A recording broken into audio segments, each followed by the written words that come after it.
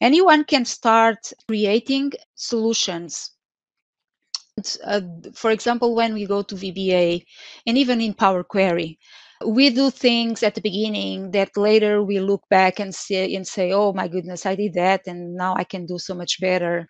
I want to point two things. One is, well, even though it was not so perfect, it was good enough to help a company saving time and money.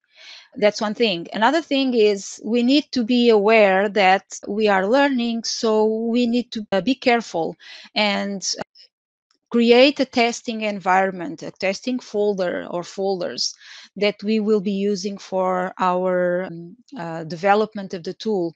Only after being tested and being approved by people who will be using the tool, we should really move into production, because when we are programming, we do a lot of mistakes, sometimes because we didn't think of something very carefully, or we forgot something on the code. Sometimes the client didn't give us all the requirements. We were not aware of a special situation, a special case at that moment. And then when we test, we realize, oh, there's situations where something different may happen. So I need to account for that. So always be very careful when you are programming. Remember to use a testing environment. Don't go on production right away because it can cause damages. Okay.